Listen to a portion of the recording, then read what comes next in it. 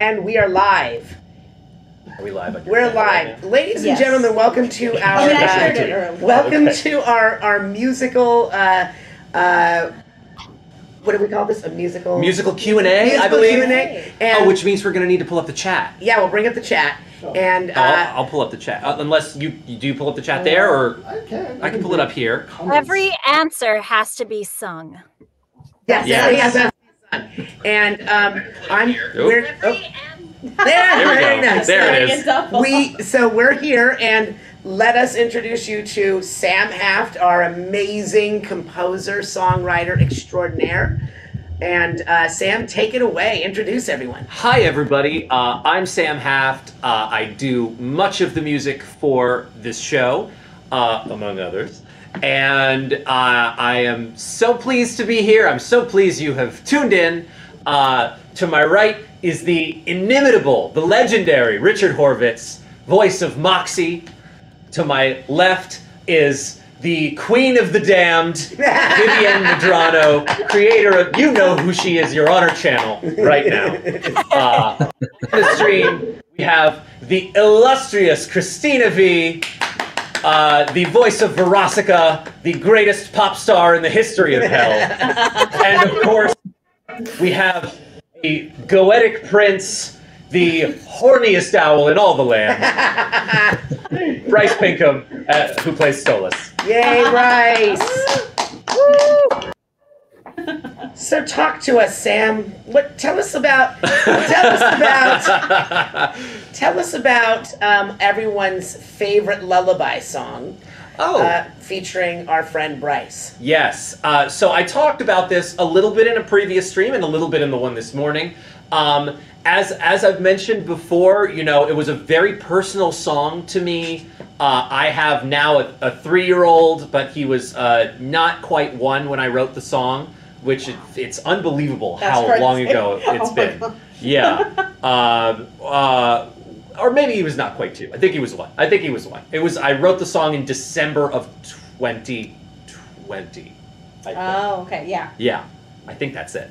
Oh my gosh. Yeah, that's blowing my mind. Anyway, I, as a parent, happen to love my son kind of a lot. And so the song was really, you know, it was because in its description, you know, it was outlined as like a parent's love letter to their child, of like really wanting them to be safe and comfortable, and just like trying to reassure a child that everything's going to be all right no matter what. And that was how it was outlined to me from Vivienne.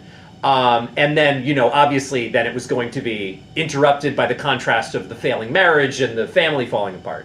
And I just really, I felt so personally this idea of like looking at my baby son and saying, you know, oh my God, there is nothing I wouldn't do to make sure that everything turns out okay for you. And so, you know, it really was an example of taking such a simple concept and such a simple phrase, like you will be okay, and injecting as much emotion and sentiment and love into that as possible. And obviously the song was incredibly well received and incredibly well performed, sir. Yeah. I'll tell you, I remember the day we recorded that, and you said, well, do you just want to hear it once through? And Bryce said, no, I want to try, let's try it right away. Yeah. And the very first take was like, we were all, whoa, who is this guy? He should be on Broadway.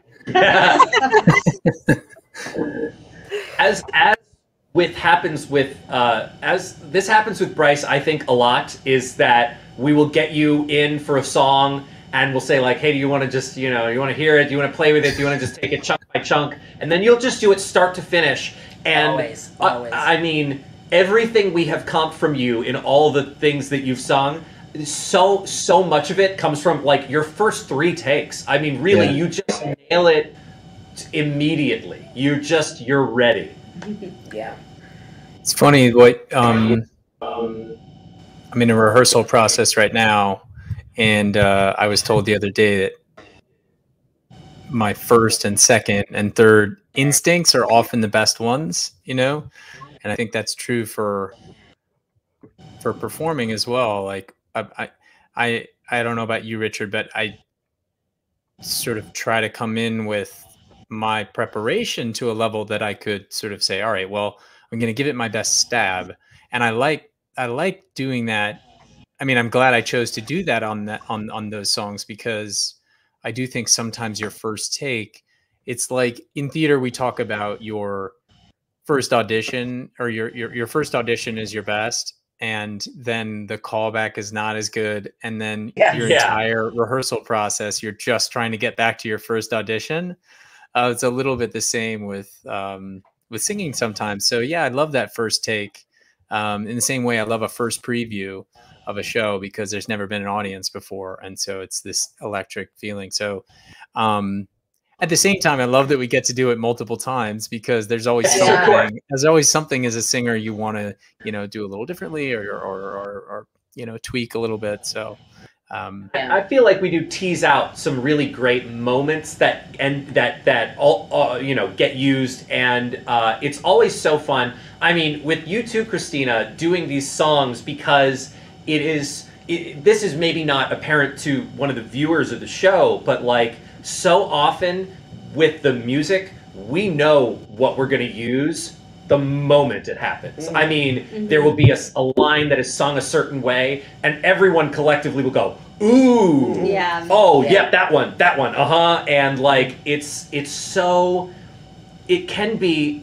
certainly in the business of animation, where like things from the point at which you're performing them to get to see them, it can take many months of production. The great thing about doing the music for this is like, there's an instant gratification there, where like, we know, like, nope, we got the song, and it's there. We get it in the can right away. Yeah. So we know we have it. And then, Sam, you're so great with coming up with little intricacies, like, hey, what if we did, maybe we do more of a, let's do a little bit of a riff here or something. Let's try that. And people like both Christina and Bryce are really good at just in the moment doing that. They're like, oh, that was it. Yeah. And we'll often like take that instead of like some of the other stuff that we have that's really nice and clean. But their ability to improvise in those moments. And by the way, yours too. Well, no, because I'm looking at Bryce, and I was so honored that Bryce said, I don't know if this is how you approach it, Richard, but, I am, like, in such awe of Bryce's voice and Christina's voice. They have, like, smooth, dulcet, beautiful tones, and I got Harvey Firestein voice, so, but, at least I can do it in tune most of the time. But yeah, I agree with Bryce. I think that I like to be prepared. I was just singing in the car, I want to make sweet, gentle love to you. I love it so much. I want to make gentle love to you. Right?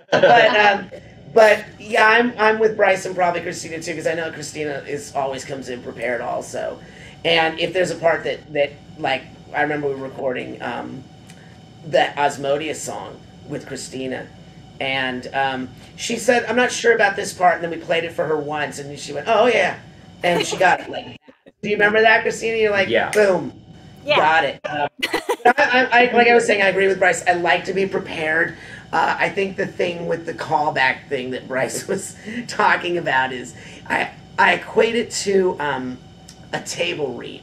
And you're reading it for the first time and you get the laugh on that first line.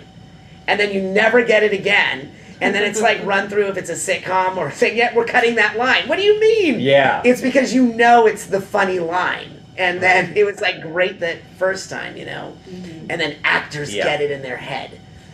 And so I want to be prepared when I go in to sing with the likes of a Bryce or a Christina. Well, and I should add about Richard that, like, once I get everyone's audio for the stuff that I'm working on, the first thing I do is like I lay it out in like pitch software, like I see where everyone's at. Often it's just kind of close enough because everyone's so talented that I don't really have to do much to it. You are dead on. Your pitch is uncanny. You are. I said this when we recorded a duet that you guys will hear in a future season.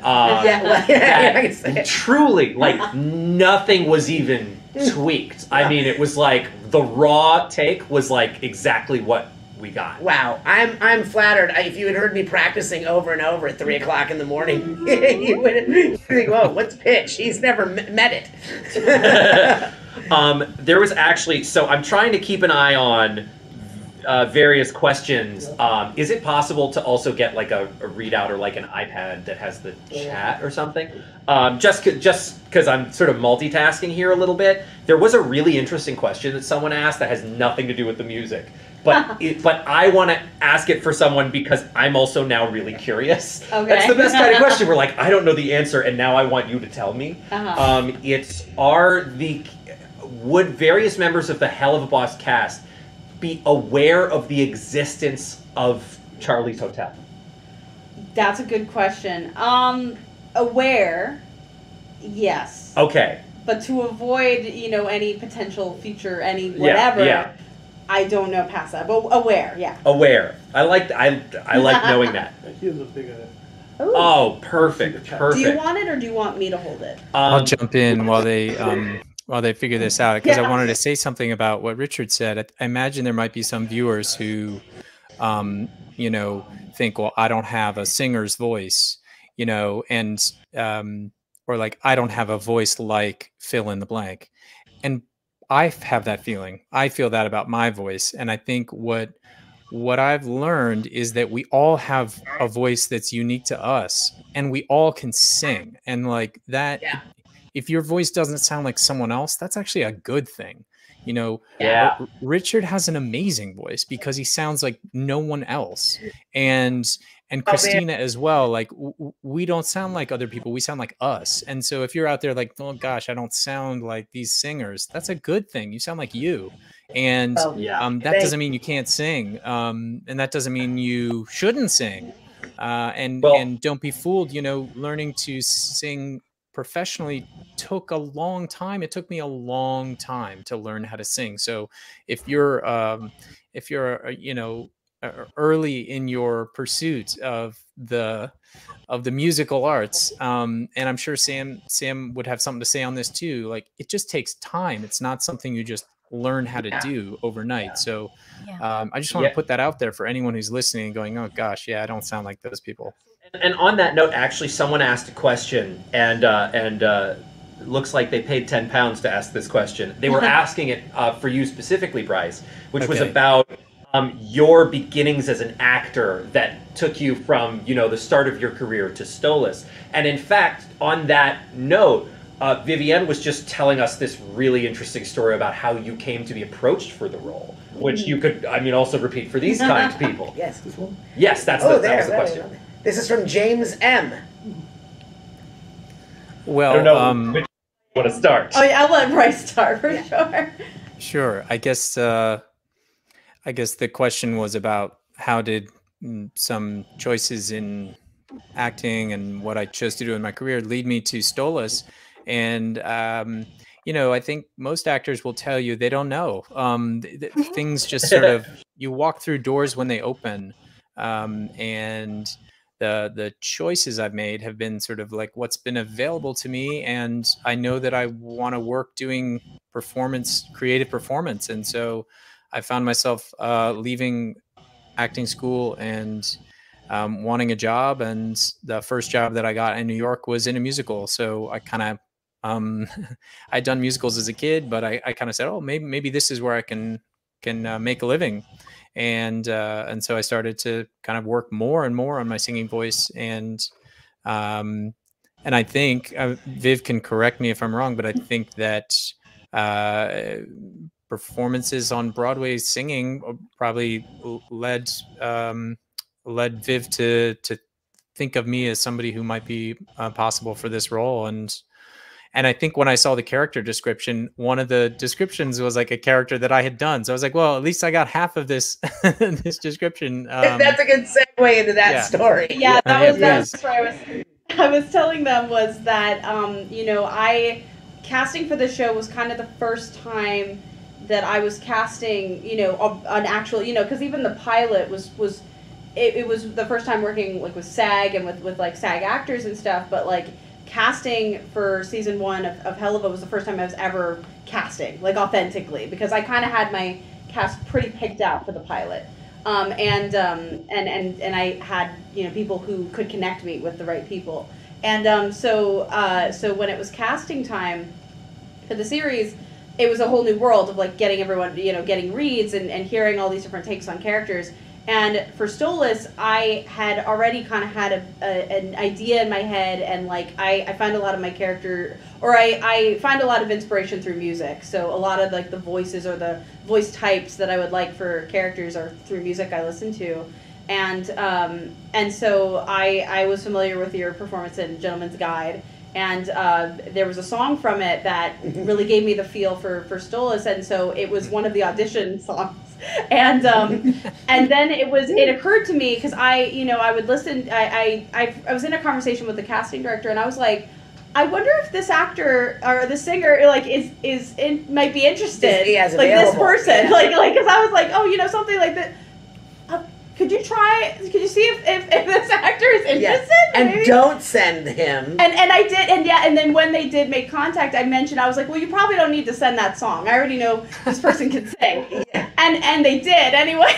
And so because when you sent in your read, it made me laugh so hard. You were like, well, I'm probably not going to sound as good as the person who was recording. Yeah, I made a joke out of it. That's right.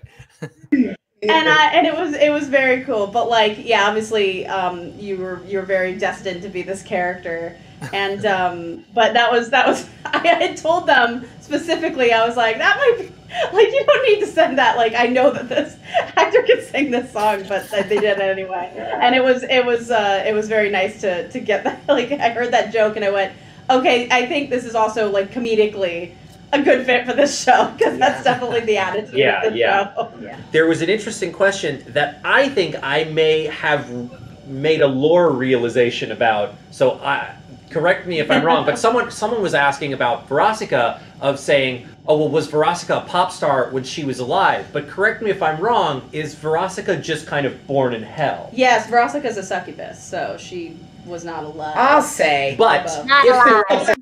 the living pop star, which one would she be, Christina? A living, wait, oh my gosh. That is, oh man, it would have to be like somebody like Kesha with like party music. It's kind of like, it's about having a good time. I'm gonna say somebody like Kesha would be pretty sweet. See her as Christina Aguilera too. She's got a lot of that. Oh, she has like the hair. For sure. Yeah. This is a really interesting question for you, Viv. Do you want this, by the way? Oh, I can. You're good. Yeah. Cool. A question for you was, what Helluva Boss character has not gotten a song that you would really like to give a song? Oh, man. Well, season 2 has a bunch of songs from characters who have not sung yet, so there are some, but just in general, I really would love to give Vivian Nixon more songs. Oh, yes. I mean, all the characters though, like there's so many different kinds of songs, and obviously I can't say too much about season 2, but in season 2, but we're working on it right now, and we're getting all the songs like comped and prepared for them. And there's some really cool genres that we take the characters through. And I know, Bryce, you sang one for Stolas that's very outside of like the normal sound for Stolas. Yeah. And I'm super excited for everyone to hear that. Yeah. So that one, I'm very excited for everyone to hear some of like the kind of, there's some diversifying musical styles as well. Absolutely. There are a lot of people also asking a question which we all get a lot, which is about a soundtrack coming out, and like the answer is yes. Like, we're just crossing the T's and dotting the I's on the legal for that, but like absolutely the plan is to get a soundtrack out with, like full versions of the songs sung by the characters. So that'd be dope. We want you to have all that. Yes. It is definitely, it's in progress. Yeah. It's actually, speaking of, someone said Luna song. Yes. Oh, that's a good. Yeah. Actually, you know what? Actually, because she hasn't done any yet. So yeah, we. Yeah, that's a good one. Absolutely would love to have Erica sing something. She did the original of the pilot, but that's yes. Yeah, but she did do the pilot. She sang when she played Millie in the pilot. Yeah, exactly. Right. Yeah. But yeah, that would be super fun to do. Just like a punk song. Oh yeah, that'd be punk great. Song. That would be great. That'd be great. So I got a question about creating the melody of a song. How do I do that? And I would say there are songwriters that are of two schools. There are melody first songwriters, and then there are structure first songwriters. I am boring. I'm a structure first songwriter. I always start with what is the mood of this song, build that instrumentally, build together a chord progression or a vamp that really communicates the mood and the emotion of the scene, and from there, then I figure out the top line melody. Whereas there are other people who Paul McCartney is a melody guy first. Yes, where it's like the melody comes like a bolt from the heavens and it's like I have seen something from beyond the veil. Yeah, I am not. I stack together Legos until the melody becomes obvious. Yeah, and that's actually your voice. There's a signature Sam Haft sound. We always know it's a Sam song. Aww. I'm changing my answer to my... Okay, who are you? Doja Cat. Yes! Oh, okay. Doja Cat is real life Verosica. I totally... Yes. That is absolutely correct. Vivian, who's Doja Cat? Doja Cat very popular right now. I knew that. Okay, well, this is... You'll get an interesting answer to this. We would like him to be. Yeah. I mean. Yeah. Someone asked, can Weird Al be in Helluva Boss as a main character? We very publicly would like him to be. Yeah. Very much. Weird Al, if you are watching this. If you're watching come on. If you're watching YouTube. If you're watching this specific stream. Yes. Here's a question. Let me read it first. Let's see. So Richard, Bryce, and Christina, what are some funny outtakes you had on set? Also, thanks again for the autographs from last year, especially the BD message from Bryce has stole us. So this is from. I cannot say your username. I'm so sorry. It is a lot of letters. Akira Ryuzen 2010. Yes. Go ahead, Christina. You first. Do you remember any of the funny outtake stuff? Oh man, I don't know if I remember any funny outtakes, but I feel like the lyrics themselves would be what an outtake would be. Yeah. How about you, Bryce? Yeah, I certainly remember just the feeling of like cracking ourselves up in the booth. And sometimes that being from a word said wrong or a different word said or we didn't expect to come out of your mouth. or spots where we'd be where you'd give us permission to improvise a little bit, and that just, to me, when we're making ourselves laugh, that feels like the sweet spot of creativity and where the best and worst ideas come from, and sifting through the best and worst ideas is somebody else's job. But the artist's job, at least in this setting, to me, feels like to just generate from that place of like, can you make yourself laugh? And can you make the people on the other end of the line laugh? And if you can do that, then just stay right in that pocket as long as you can. I mean, I've heard Richard talk about this before, that sort of sense of play.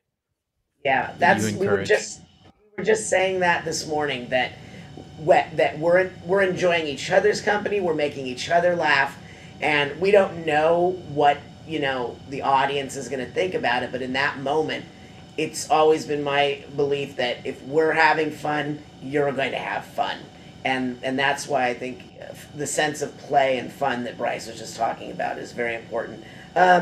For me, I have a lot of outtake stuff because I get to work, I get to direct myself and Viv gets to direct me and stuff. But I think it's a song that isn't out yet. It's it's a duet that I have with, I can say Millie, right? Yeah, of course. Yeah. I have so shocking. Yeah, I have a duet with Millie, and we didn't get to record together, and there's like some really strong harmony in there, and so we never got to hear each other recording at the same time, and then when you played it the first time, you take it, Sam. Yeah, they just like did not line up. We did not even come close. Melodically, the harmonies lined up. Timing wise, it was just very, very different. And then also, like, this was a song that, because it was in the midst of the songwriting process for the other show, I was not able to be around for either sessions of this one. And normally, I'm always around to kind of like police the melody and the timing and the performance and the stuff with it. But like, I just wasn't there for these. And then I got these and I lined them up and I went, oh no, these are two different songs. It was really not good. But we re-recorded Richard, and how it sounds now is delightful. I mean, also, like, were I there in Vivian's session, then I probably would have even changed the key of the song. Yeah. Because there's a note there that is really, really low for her. Yeah. Yes. And, oh, hello, Kat. Richard, this is Doja Cat, by the way. Oh, Doja Cat!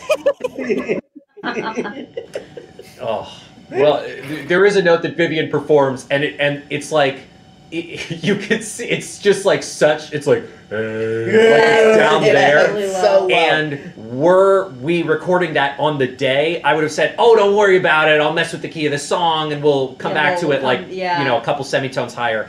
But keeping it that way, it was like this happy little accident where picturing Millie singing the note like that was so in character and funny, and it was like totally Millie's enthusiasm of like, I don't care what this note is, I'm gonna sing it. That's like, right.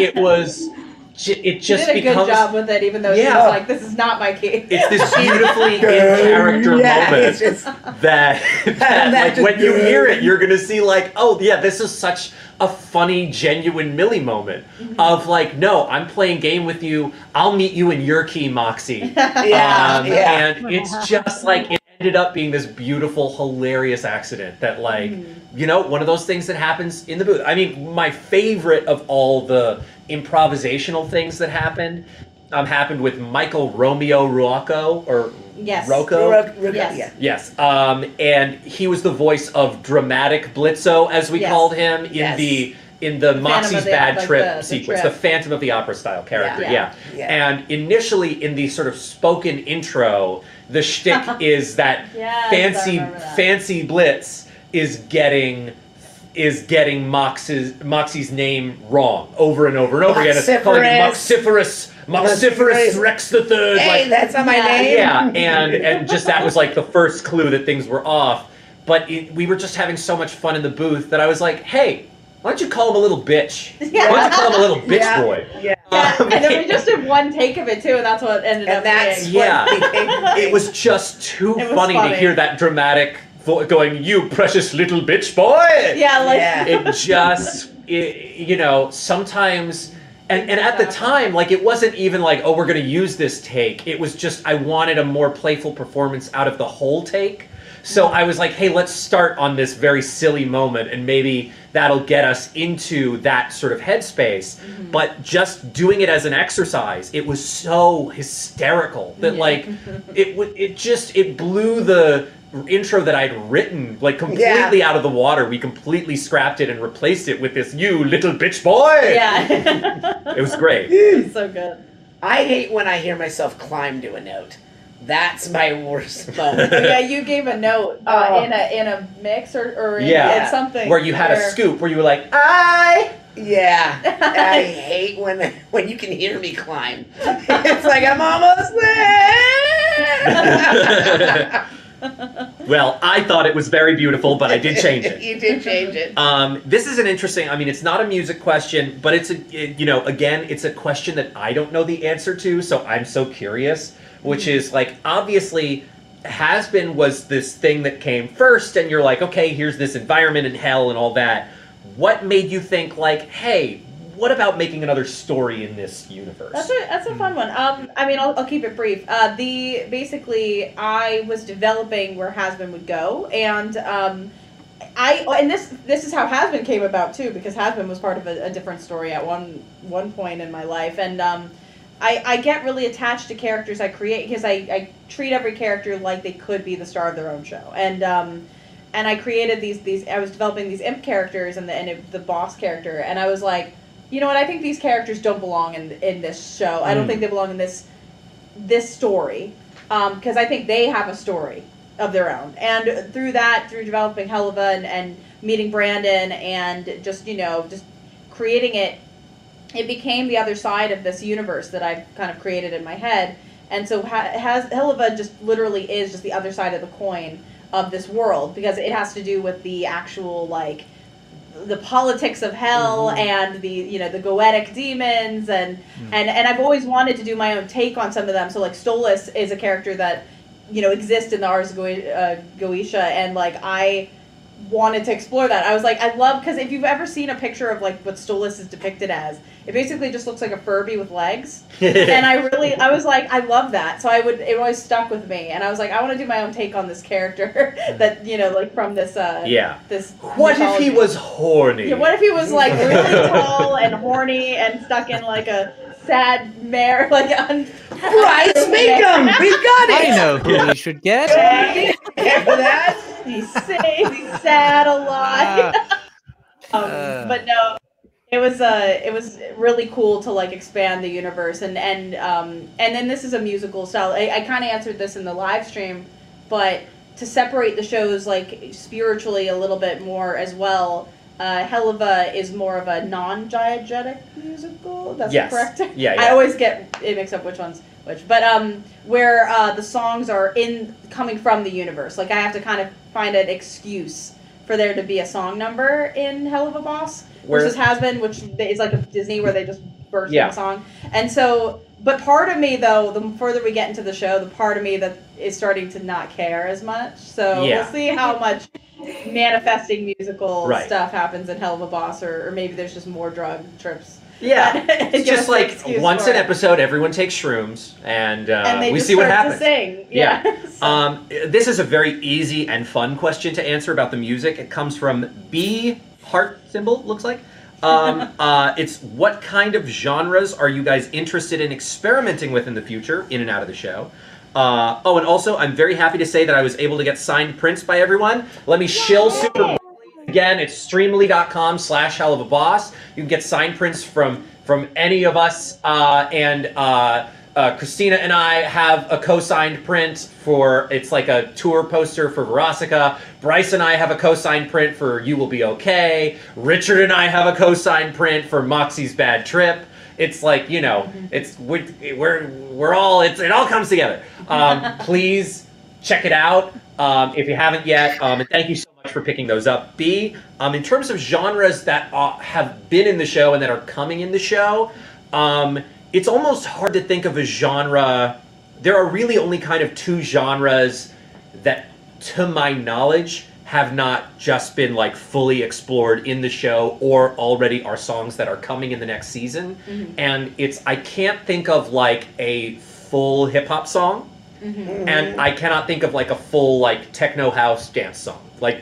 Those are the two things that I can't really think of. But there's a lot of dance pop. So Verosca would be that way. Yeah, she would be the But I mean, there's so much. There's I'll do the hip hop. I will sing the hip hop song. Yes. Your cat's hair. This is hip hop album. Where is your cat's hair? Fur. No, I'm obsessed. Decided it didn't want it anymore. That's not to say that, that's not to say that there is no rap, because there's a K-pop song that has rap in it. There's a ton of arena pop. There's some sweet acoustic duets. There's a lot of Broadway style amazing stuff. Songs in season 2. For Yeah, sure. I can't wait for that one episode. My favorite thing we recorded with Bryce was we had a very sort of Danny Elfman Broadway track. That one you're gonna lose your shit.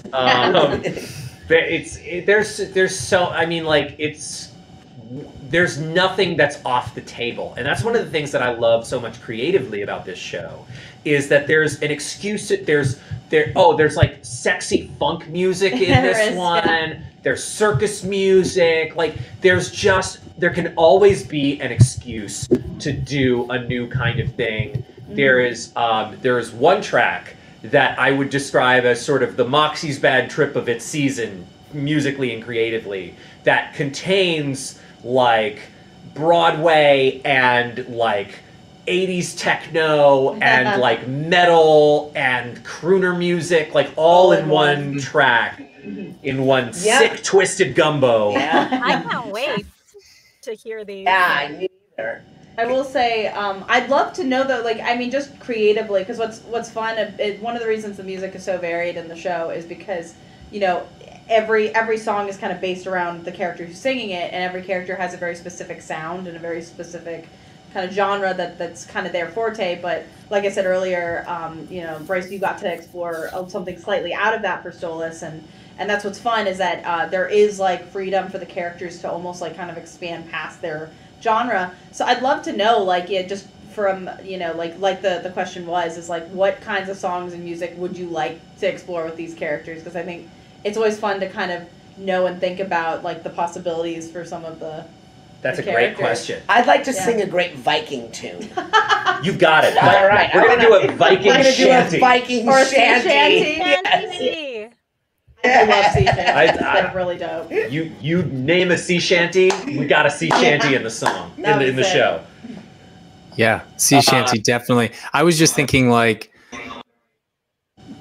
I don't know, when you were asking Christina about what artist, you know, would most resemble Verosika, I was thinking like, oh, who would Stolas' artist be? And I was like, David Bowie? David Bowie, Radiohead, Owl City, Talking Heads, you know, any band with the word head in it.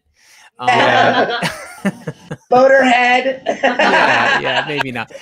So I don't know. That's my short answer off the top of my head. But yeah, I love how much genre exploration you guys use. And I have a follow-up question, which is, do you plan songs in advance, or do you let the writing lead you to a moment where you go, I think we need a song here, Sam, what do you think? Or are you saying, hey, I want to make sure we have 2 songs next episode, one of them's for so-and-so and one of for so-and-so, let's write to those songs? Or is the writing leading you to sung moments? It's kind of a mix. Sometimes it's like I'm very diehard, like, you know, especially when we're approaching an episode or season, I'm like, I want this character to have a song. Like, we just, you know, we want to explore it, and I want them to be able to express. And sometimes it is through the writing. Like, we'll be writing an episode, and we'll be kind of deciding what moments feel like they're musical. The other challenge, like I said earlier, with Helluva being this non-diegetic musical, I do also have to plan story-wise, like, you know, what makes the most sense in this scenario, because what we do first is that we create outlines for basically the building blocks for the season, because the show is becoming very serialized. So its episodes are self-contained, but they all kind of flow into the overarching narrative. Yeah. So there is an ongoing story. So because of that, we do try to, you know, kind of building block it out the season before we dive in. And so when we do that, we figure out what the, like, kind of excuse for this music will be in each episode. Yeah. So, like, it's like, oh, this one is very easy. They go to a concert or whatever. Yeah. Or, like, you know, Verosika's she's at a beach, so she's doing her performance. Or, like, Verosika's one of my favorite characters too, because, like, in universe you're a pop star, so we just get to write you like great pop star music. It's very easy, but, like, you know, and with Stolas, it's like, there's like I can't say too much about season 2 yet, but like season each one 2. each one is like Stolas is the most, I think, classic musical theater in the sense that he is so emotional and he is kind of a character that can sing, so it's like he can just kind of go into songs because he's very dramatic. So like there's moments where like we can kind of manifest a song just because he's feeling a lot, so he's gonna express it. But he's actually kind of singing out into the universe. So, so we have to kind of address that as well. But yeah, we usually find it through when we're breaking those building blocks and then finding what's the realistic reason we can bring a song into this. And some of them are easy and some of them are more, we have to be creative, like they're on drugs or like they're this or that. But it's really fun to find that. And then sometimes I'm just like, I want this character to sing. So in one of these episodes, we got to find out how we can get that character to sing. Yeah. There's a really terrific question here asking this. I mean, isn't that great? Oh, what song would Blitz sing in the shower? Oh, man.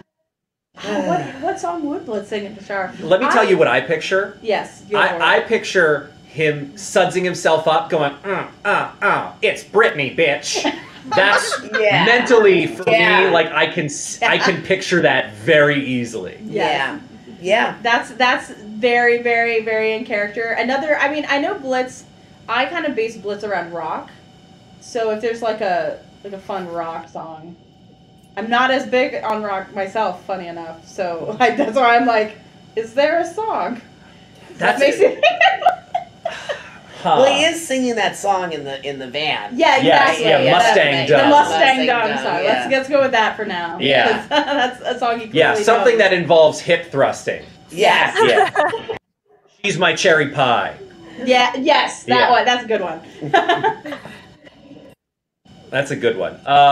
What do you think Blitz would sing in the shower? What does Moxie sing in the shower? It would have to be Hamilton for sure. Yeah, How does a bastard orphan or and a Scotsman dropped in the middle of a forgotten spot by Providence impoverished? Anyone who knows, like, or I feel like every cast member has seen you go into Hamilton at some point, but like at least between sessions. Yeah. I don't know if Bryce ever saw me go into Hamilton. Did you, Bryce? That's not true.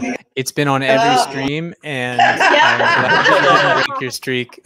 I was gonna say, I don't think there's a single cast member. Theodosia, what to say to you? Okay. And really, Richard is pigeonholing himself. I've seen him sing all manner of stuff during sessions. There was like a couple weeks where it was nothing but Suddenly Seymour. Suddenly Seymour. Nobody ever treated me kindly. Daddy left early. Mama was poor. I'd meet a man and I'd follow him blindly. He'd snap his fingers and me, I'd say, sure. Suddenly Seymour. I want to play that role. I don't want to play Seymour. Moxie would make a great Audrey in the shop. I want to be Audrey. Actually, why don't we go around with that? What is Veronica's shower song? Veronica's shower song. Come back to me. Come back to me. Dang it. Soulless? Me. Yeah. No. I can go through other characters. Let's see. Okay. Give us a minute. What is Moxie's Luna's shower song? Moxie's is Jesus Christ Superstar. Yeah. Without a doubt. That's my, What is Luna's? Oh, man. Oh, God. She's so... That's another... Okay. Maybe she's singing a Morrissey song. I'm gonna... Is Green Day punk? Early Green Day, Yeah. Early Green Day. Early Green Day. I'm trying to think. I don't know. Someone... Boulevard of Broken Dreams. There we go. Oh, that's nice. Yeah. People are suggesting that it's Slave for You by Britney Spears That's a good one. for Veronica. That's a good one. I'm thinking it needs to be like more woman scorned. We need like some Carrie Underwood. Oh, yeah. Before he cheats. Yeah. Yeah, before he cheats, yeah. Or Burn from Hamilton, Richard. Oh, that's a good one. I can't even do burn. He's gonna get started. Throwing these letters away. I'm burning them up today. That's the only lyrics I know. That's exactly how it goes. Yeah. What do we think? Stolas, shower song? I mean, obviously, it's a pure hypothetical because Stolas takes long, luxurious baths. That's true. A bath song. I'm caught between like a sort of more earlier like crooner song, like fly me to the moon, something like that. Well, that's sweet. Rubber Ducky. Oh, Rubber Ducky, yeah. Just because he's in the bath by himself. But then I don't know, there's got to be some like I want to hear from the fans. Like what do they want to hear Stola sing? There was a while where I did some like as part of one of these signings, I did sort of like Stola's karaoke. I said you can order a song, and record a couple songs, and I'm trying to remember some of the ones I did because they were great. Our fans have great ideas. So Stola sings Shaggy, It Wasn't Me. Yes, exactly. Wasn't me. That's great. We have Leo Lokison says, loving everything Asmodeus and curious if we'll get more music from him or from the Lustring in general. Yes. Very much yes. Very much yes. A lot of plenty. And someone also asked if there would be any duetting between Blitz and Stolas, to which I say... perhaps. Mayhaps. So, just, keep an ear out, perhaps. Will there be Helluva Boss sheet music? That's a very good question. We've got a lot of sheet music for these terrific performers because often we are asked for it. So, it exists. So it's certainly, I feel like it's certainly plausible that it gets released. Yes. This is also very interesting. Every canon relationships couple song. That's a good, I just saw that one and I'm like, man. That is from Kim Lechman. Today I would be very dead on songs, titles. Because there's some good, there's so many complicated relationships in the show. Yeah. So I'm like. Okay. Stolitz, Holding Out for a Hero. Yes, that's a good one. What is Moxie and Millie's couple name? Eminem. I love that. Eminem. 8 Mile. Oh no, okay. Yeah. What is Crazy in Love? Crazy in Love's pretty good. Maybe I love I Would Do Anything for You from my Meatloaf. Ooh. And I would do anything for love, but I won't do that. I gotta write you a Meatloaf style song. Yeah. That's I'm filing that away in the bank. But I remember every little thing. The shower song, someone said the bird is the word for Stola. I thought that was a funny answer. Bird is a word. Bird. Yeah, Stolitz could also be Bad Romance, or maybe that is and Veronica is Bad Romance. It kind of applies to all the Blitz relationships. Yeah, they're all bad romances. Yeah. We got 5 minutes? We got 5 minutes, everyone. What about a concert?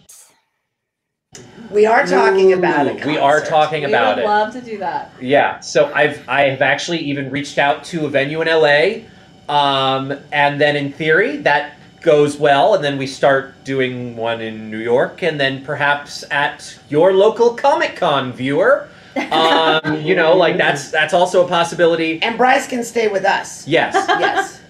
Yes. So we'll keep Bryce in a little box. Yes. And we'll Bryce in a box. He'll have a little tuxedo. Very easily. Time to sing "Bird is the Word." There you go. Off you go. Well, that would be wonderful. Yes. Mm-hmm. Which characters would enjoy Queen, and what song would they sing? From Sloop Frick. What a name. So interesting. I feel like all the characters would like Queen. Yeah. Oh my God. The number one song for all of them would be Another One Bites the Dust. Oh, there it is, so right good. there. The IMP theme. That's the IMP one. Yeah. That's great. Let me see a couple other. Yeah, let's see if there's another couple last questions. Will there ever be a segment in either Has Been Hotel or Helluva where it's just a character going crazy on piano or guitar? There is, in fact, on the other show, there is a piano solo moment that does occur. Yes. This is a great question because we know the answer and it's very funny, and we didn't have Bryce before when we talked about this. Someone named Lyra Len says, Bryce, during Stolas's rants, the sexual rants, were you actually spewing nasty stuff, or did you record just gibberish in between the lines? I happen to know the answer because these two told me that you were recording absolute filth, weren't you? No comment. Just pure spite. Yeah, it was. I think it was one of the first things we did, wasn't it? Yes. Richard was like, "Just make something up," and this was like beginning of pandemic, you know. So I hadn't done anything in a while, and I just remember being like, "Okay, here we go." And we were just talking about that, Bryce, because we were talking about how the show, explores some very adult themes and a lot of adult language, and it was our first session with you, and so I think I was very cautious about how I approached you about it. I said, so we have this scene where you have to talk sexual things, and you can say whatever you want, don't worry, don't feel okay, and then you're like, okay. We were like, okay. Just blew the hair back up Richard's head. Very fun. It was such a welcome surprise. It was so fun. It informed me and Richard that it's you were game for anything the show was gonna throw at you. Yes. And because I think initially what I did with it and what I do with it when Solus goes off like that is that it becomes a bunch of censor bleeps. So, it was a situation where it didn't, you could have said anything and I would have found places to make it sound dirty. Yeah, but the actual, things you were saying were so actually... easy. Yeah. So it was very fun to censor out. Please never, ever release it, ever. Except for peanut butter and jelly. Yeah. But to segue into Christina also, I know that you do a lot of, younger audience projects, so I know this character is just so much more raunchy than a lot of things you do. I think I've mentioned it before, but it brings me great joy when you search my name. It's like Christina V, Disney, Christina V, vacay to Bonetown. I have great. Vacay to Bonetown. Bonetown. You're taking a vacay from Disney to Bonetown.